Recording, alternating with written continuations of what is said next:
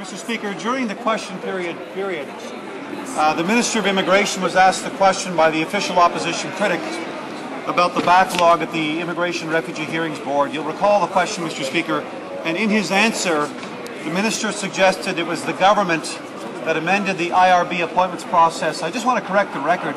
In fact, it was former Prime Minister Paul Martin who insisted the IRB be restructured, along with a series of other boards, agencies, commissions, and Crown corporations to drive up transparency and to ensure there was a distance between the chairmanship and the CEO functions.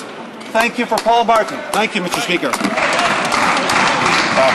I'm not sure that the honourable member for Ottawa South has raised a point of order. It sounded like more a matter of debate to me. Is the Minister of Citizenship and Immigration rising to debate, or is he rising on a point of order?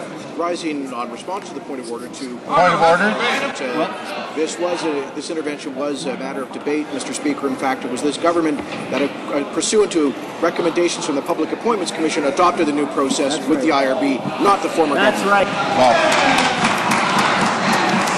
what I'd suggest to the two honourable members, they put their question down for one of those late shows and have some fun debating it at another time rather than on points of order after question period, because it doesn't sound like a point of order to me. We also did debate.